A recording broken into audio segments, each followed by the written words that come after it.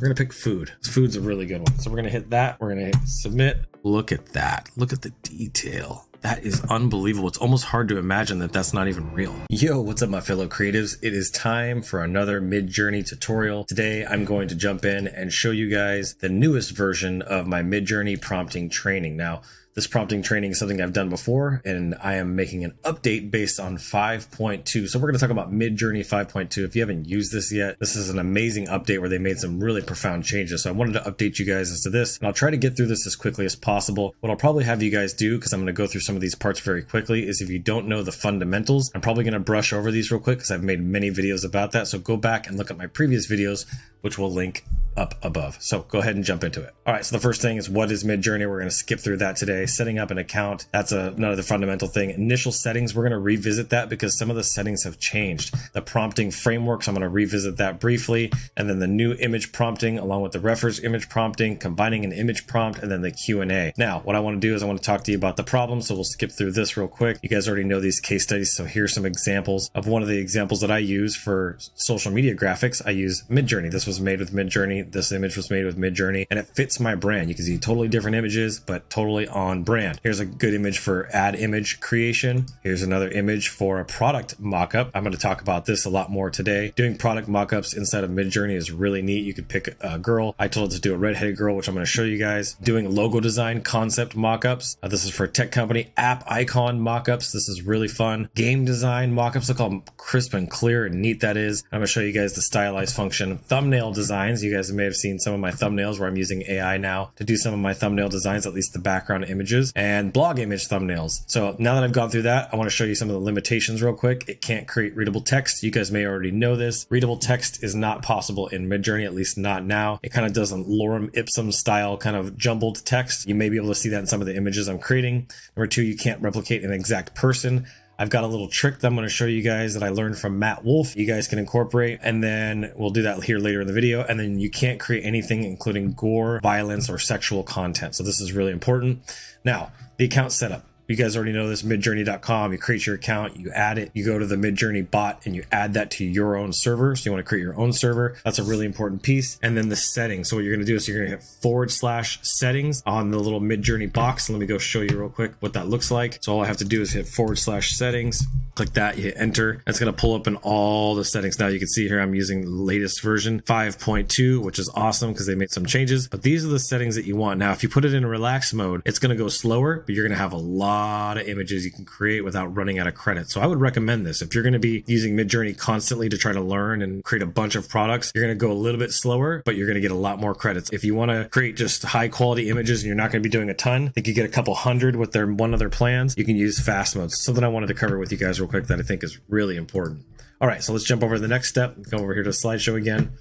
All right, so the next thing is these settings that I showed you guys here. This is what I have set up on mine. And then you can see your best version 5.2, base quality, style medium, public mode. You can upgrade your account and put it into stealth mode. I have not done that myself, but I'm not worried about anybody seeing my images. It's really not that big of a deal, especially since I have them inside of my own server. If they were in the public server where you can see all the other people's Discord images, then it would be a bigger deal, but you can actually keep these public. I wouldn't worry about it. And then the remix mode, you want to have this turned on, and fast mode, like I said, if you want to do slow mode, you can, and you'll get a lot more credits, a lot more images out of your monthly plan. All right, so now the new features. They now have shorten, describe, zoom out, pan, blend, weird, and turbo. And weird isn't like built in like the rest of them you'll see. That's why there's no / there. And then there's turbo and vary. I'm going to try to go through all of these. I may not be able to get through all of them today. I'm going to try to go as in-depth as I possibly can. This is what I call the ultimate prompting framework. You guys have seen this before probably. If you haven't, this is what's going to break it down. So you have a basic prompt, which I'm going to show you today, and then I'm going to show you a little bit more of an advanced prompt. First one here is color coded, your media quality. You want to focus on what is it? Is it award-winning? Is it professional? You can see here, or is it expert? Those are usually the three things that I use at the beginning of all my prompts. Helps me out a lot, helps me kind of decipher what it is. Then from there, you're going to pick the image type.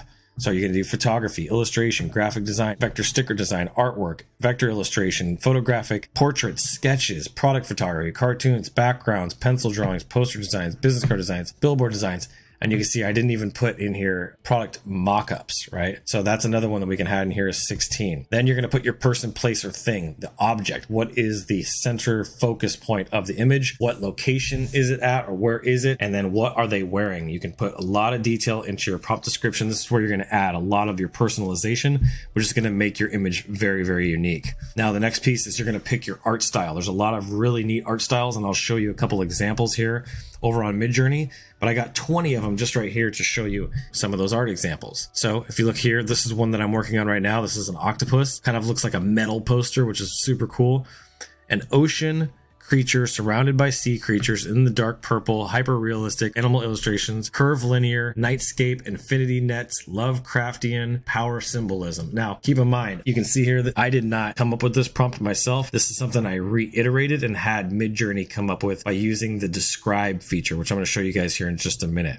So if you check this out, I'm going to show you a couple other ones so you can see here. Here's another one that I did. Octopus swimming in the ocean. An octopus swimming in the ocean. Let me go back a little further. Professional giant sage green octopus with glowing white spots and long tentacles, top view, under the water and half above the water, with big crashing waves and bright night sky. Stars and full moon, cinematic, 4K, hyper detailed, and you can go 32K if you want, and then the aspect ratio of 16:9.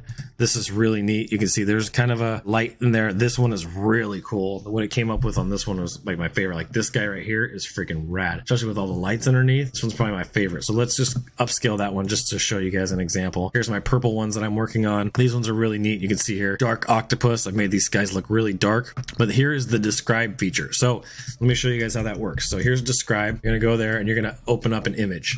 Now I'm going to go over to my Midjourney art. So let me just go into here, a Dropbox, Midjourney. There we go. Midjourney art. Now I'm going to pull open one of my existing images that I've already created. You guys can kind of get a sneak peek at some of the ones that I've made. Let me just show you guys icons. And so you can see here, there's one recent one I did that was a pastel style artwork of beautiful, happy, beautiful brunette. Right. That one's right on the money.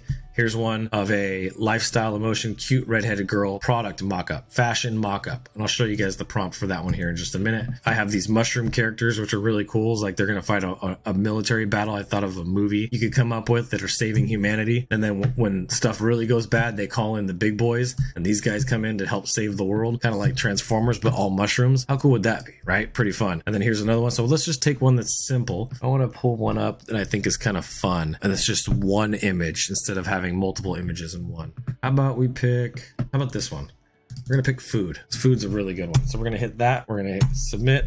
You just hit the enter on your keyboard and watch what happens here. Boom. It just gave me 4 different variations and even a style. So now I've kind of learned this specific style, who this is. Describe this for one of the gourmet meat burritos on a board in the style of Tokina. With another style that we can add to our list. F-stop 2.8 Pro DX2, dark maroon, light green, Polish folklore motifs, Norwegian nature, layers surface. Now, what I can do is there's a feature I can try each one of these. We could try 1, we could try number 2, number 3, or number 4, or we could just hit imagine all. Now this is really fun because it'll give you 4 different variations of this image, and you'll be able to kind of create some different looks. So let's go ahead and see what this pops out. All right, there we go. So what do you guys think about that? Look at that. I think that did an even better job than the original. Look at how much detail, how crisp this is. This is just unbelievable. That one looks really yummy. Something about that. That one looks really good, and this one looks really good. I think this one looks the most realistic, and I love the candles. I don't know what the heck this thing is coming out of the top, so we're going to go ahead and we can either Photoshop that out. This one's cool. It looks like it's got avocado sticking out. I really like this one, actually. So we're going to go ahead and upscale number 2. I'm going to show you what we're going to do. And these other ones are great, too. Look at all the fresh fruits and vegetables that are around this one. How cool is that? Look at charcuterie board was the one that it did with some meats on it. Okay, so now that we've done this, I want to show you guys something that we can do now. So we can vary this. Let's see. We're going to go ahead and very strong. And I can come into here and I can put stylize 1000. Here we go. I put stylize 1000 on this. Now watch what happens. Remember, I did very strong, so this is going to be dramatically different. This could be crazy. This could end up being really weird looking, but we're just going to see what happens when you put stylize in there. I think this did a really good job by itself. Like I like this image. I would use this for a client, put some text in here, or, you know, just there's just so much you can do with this. It's such a beautiful image. But we're going to see what happens when you put stylize 1000. Now, remember, this can vary from 100 to 1000. The closer it is to 100, the more standard it's going to be, the more simple it's going to be. And if you go up to 1000, wow. Look at that. Look at the detail. That is unbelievable. It's almost hard to imagine that that's not even real. Like, this is incredible. Like that one right there. That's the money maker right there. Either that one or this one. This one I feel like looks the most real because it's got the burn marks, the broccoli. I mean, this is just done so phenomenally well. That's what happens when you do 1000. Let's try this one more time and we'll go stylize on here. So we'll go dash dash stylize 100. Let's see, just show you the difference. I really love what this thing does with food. It's pretty phenomenal. All right, so now you can see here's 1000, right? Really good. And here's 100. Still great, but not quite as prominent and as extravagant as the other one. It really stylized this one. This one went all out. I mean, look at the board and the details and the reflections and the candles and everything in the background, all this greenery. Then you look at this, and this is good too. This is definitely good, but it's a lot more faded. There isn't as much detail inside of this one. I really like this one. I think this is a good one to use. I would use this, but they're both great. So either way, you're going to get a good quality food image out of this thing. So jumping back over to the art style, you just got to pick what art style you want. I could change that whole food image and make it a watercolor sketch, Charlie Harper, Jim Henson style, all these 3D renders. One of my favorite ones here is the 90s point and click 16-bit adventure game. You guys should try that one out. Just give it a shot. Try out that one and tell me what you guys think down in the comments. All right, so now that you've done that, we're going to jump over to the next step, which is the stylize. So now that you've done the art style, you can then stylize your images with highly detailed, ultra realistic, abstract, whimsical, dreamscape, CGI, fantasy. There's too many to kind of go through here, but you can see here I got 25 that I listed, and I'm sure there's way more. If you're ever curious and you want to learn about other styles and other ones that people have made, other prompts that they're using, just go over here to the Midjourney, to the main place, and just look at some of the ones that people are doing. Come down here to General 1, General 2, General 3, and you can start looking at some of the other prompts. People are doing model wearing a long Chanel style haute couture dress, right? Like, look how crazy that one is. Look at this pirate one. The captain of the pirate ship and his sailors. Back view, backlight, impressionism, 8K HDR. That's a pretty phenomenal image. So this will give you a lot of inspiration. This one is gorgeous. That one did a really good job. Wow. See what I'm talking about? So get inspiration from other people's stuff over here on Midjourney. This is a video game style, like comic book style. I think that's really nice. High detail. This is that dress one. Some people do prompts that will blow your mind. You should see some of these. Like, this one's really neat. But there's some prompts that are so long. I was going to try to find one that was like really, really long just to kind of show you guys an example. Let's see. So this one's pretty long. Like, look how long these prompts. They got full shot f.8. So this is the f-stop, how much blur you're going to want in the background. They're trying to make this look like a realistic photography scene that somebody did, right? So this is just an example. Look at this. This is really neat. Now let's jump over to the next thing. All right. So first is lighting. You got half rear lighting, backlight, which you saw in that last image that was in the Midjourney channel, natural lighting, long exposure, softbox, incandescent, moody lighting, cinematic, studio lighting, soft lighting, volumetric lighting, beautiful lighting. There's so many cool things in here, different types of lighting that you can implement and try. Then there's chaos. I don't have time to go into this because this will be a really long video if I do, but you could add some chaos to your image, and that can just basically gives Midjourney the freedom to kind of add some craziness to it and can make it really, really abstract.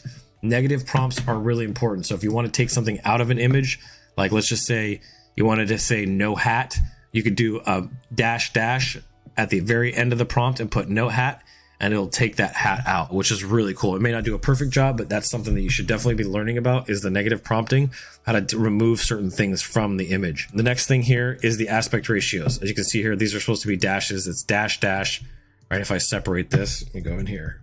I don't know why it does that. See, it like tries to autocorrect it and then doesn't show you, but this is dash dash AR. So you have 16:9 or 9:16, 5:4 or 4:5, and it just works all the way throughout that. So that's something you're going to do at the end. And then there's that stylize that I showed you. It's actually going to be stylize 100. Let me move this out through stylize 1000. Whoops. Let me go back to that. 1000 and stylize 100. And you can go anything in between. It can be 500, 650, 900. So it's really important that you try out some different ones and see what works best for you. So here's some examples. Here's an award-winning artwork of a beautiful brunette standing in front of the San Francisco Golden Gate Bridge wearing a white dress. oil painting, ultra, and see I color coded these. Ultra realistic, highly detailed, whimsical, cinematic, 32K, extremely well made, which I love this prompt. I think that's a good one. Volumetric lighting, beautiful lighting, and backlight. And then the chaos of 20, which I added a little bit of chaos to it. Aspect ratio of 16:9, and then no fog. Because San Francisco can be pretty foggy. I didn't want it to have any fog, so I made sure that I did a negative prompting out of that. If I wanted to, I could go -- stylize, right? And I could go 100 and add that to the prompt, and that would change up that prompt. But for this video, I'm just going to leave it as it is. So the image that it gave me was this. As you can see, it did a pretty good job. There's the Golden Gate Bridge behind it, but there's also like a Brooklyn Bridge looking thing behind there. And if you guys want to actually see the final image, I can show you guys here in my Midjourney art. Midjourney, there we go, Midjourney art. And let me show you guys here, make this full screen. Did some funny ones here. I'm going to show you guys how to do stuff like this here in a minute. Here we go. This is what I ended up turning out. Oil painting, Golden Gate Bridge, beautiful. Like I can see this being on a canvas. Really, really cool. Some exotic cars, chicken nuggets. But just wanted to show you guys that real quick because I think that's really fun. Another example is a reference prompt is the imagine prompt. So reference image prompt. So you can use a reference image. So you put an image URL in there. And how you do that is you can upload a URL. So I could just take this one just as an example, or I could upload an image. So I can upload file. All right, so we're going to upload this one. We're going to enter. We're going to go image, imagine. What I'm going to need to do is grab this guy again, copy image address. Okay, I'm going to pick this one here, paste that there, give it a space on the space bar, come back over here and hit copy. When I come back in here, hit paste. Under chaos, that one's got too much space. That's what happened there. So you want to make sure you get that right. -- stylize. We'll come back in here to 250, and then we'll go like this. Let's see what happens. I'm totally mixing this image with this guy, and I don't know what it's going to come up with. It might be weird, but we're just going to see how you can use it as a reference image. Maybe it's going to create a blue suit or a blue dress for her, or maybe it's going to put this guy in a dress. I don't know. The mystery is going to be really interesting to see. Oh my goodness. I don't recommend this. This is where you're going to get some crazy stuff. One of these images looks okay, but I'm going to have to send this to Keith because he's going to laugh. I took a woman and a man, and I used them as a reference image. So what he would look like if he was a woman, maybe. So you can hear shaved head on the side. Looks like an MMA fighter or something. Oh my God. Yeah, this is a little disturbing. I wouldn't recommend this, but you can see her, it put a suit on her. Yeah, so just going to show you, this does pretty decent with a reference image. It's pretty funny. All right, so let's go back over. Let me show you the next thing here. So the next one is using a reference image too, which is I did this image with my wife, and I asked to do the prompt of that beautiful woman in the white dress in front of there, and this is what it came up with. So you can see here, this is really cool how it took a reference image of her that I uploaded. I copied the URL, pasted it in, pasted that same prompt in there, and it gave me this. Now, like I showed you before, it's not exact, but it's very, very close. The next one is combining an image. So you would do the same thing. You take an image URL and take another URL, and you would just hit enter. You don't need to add a prompt. You can if you want to, but you just take the two URLs from two different images and you hit submit, which is what I did here, and it created this for me, which I thought it created and looked even better. Now, you're going to go out here and you're going to do the final image export. How you're going to do that is you're going to hit this here, right? Let me just go in here. I want to export that one that I showed you I thought was really neat with Stylize 1000. So this is the one that I really liked. I thought it was really good. I love the angle of it. I love the lights behind it. So we're going to go ahead and export that one. We're going to upscale number 2, which is that one is. Okay, and then we're going to come back down here. You're going to see here, boom, this is your final image. Now do Midjourney a favor. Wow, look at the detail. Do Midjourney a favor and love this image. This is going to tell them that this is a good quality image, which it absolutely is. You're going to hit save image as. You're going to come in here. You're just going to hit that and you're going to hit save, and you're going to be good to go there. Now, I have one more trick. You got upscaling, which I showed you guys. You can do variations of it. There used to be a redo feature. I don't see that feature anymore. I should probably, let me see if this is still in here.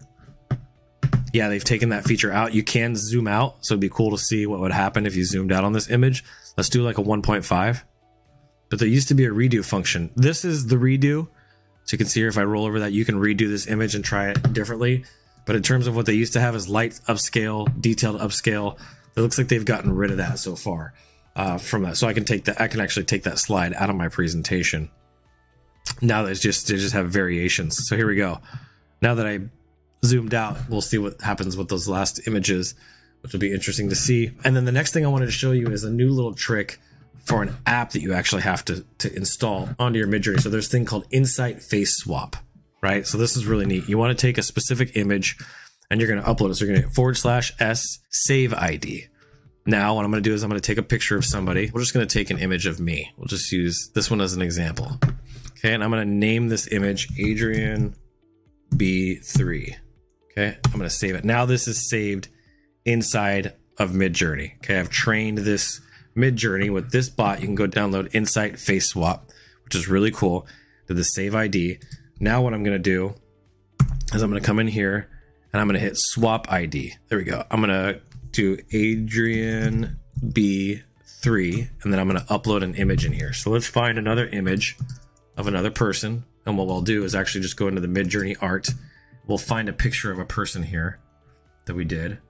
And we'll switch this out. We'll switch my face for this person's face. So let's find a cool person's face. How about we go to, I don't have a ton of, look at this one. Okay, well, let's try this one. Let's go here, click this guy. That's what I did for a LinkedIn event. Now we're gonna hit enter. Oops, here we go, enter. And watch what happens. In just a matter of a few seconds, it took my face and put my face in there. Pretty wild. Now it's not perfect on the hairline. You'd probably want to use your brush tool, your clone stamp tool to fix the hairline because I do have more of a widow's peak in my hair. And I'd want to fix my ears. I'd probably bring my ears in a little more, a little smaller. I do have ears that kind of stick out a little bit, but you can see here it did a pretty darn good job, better than anything else I've seen. So I'm actually going to save this and probably Photoshop it. Let's see here, save image as. Okay, and it does use credits, so you're going to need to buy some credits, or you're just going to have to wait. Look, see, I've already used 3 out of my 50, but this is really cool. Pixi, PICSI.ai. Looks like that's the URL to get there. They have a Patreon, they have other features, but this is a really cool little bonus I wanted to show you guys in terms of putting your face on other people's faces. This is thanks to Matt Wolf. I'm probably going to use this for a thumbnail once I kind of clean this up, get the hairline right, pulling it in from here just to finish this up, fix the ears a little bit. I'll bring them in with my warp tool, with liquify tool. And yeah, that's what I got for you guys. So let's just go over here and make sure I haven't forgotten anything. We covered a lot in this video. If you have any questions, feel free to drop a comment. Thank you guys so much for watching. I'm going to be doing a lot more Midjourney stuff. I'm using it a lot to take that existing concepts, logo concepts, and all the stuff I showed you, and to put my own personality and spin on it. This is just a base. This is not the final product. So if you guys want more tutorials like this, drop a comment down below and let me know. God bless you guys. Hope you have an amazing day. And as always, keep looking up.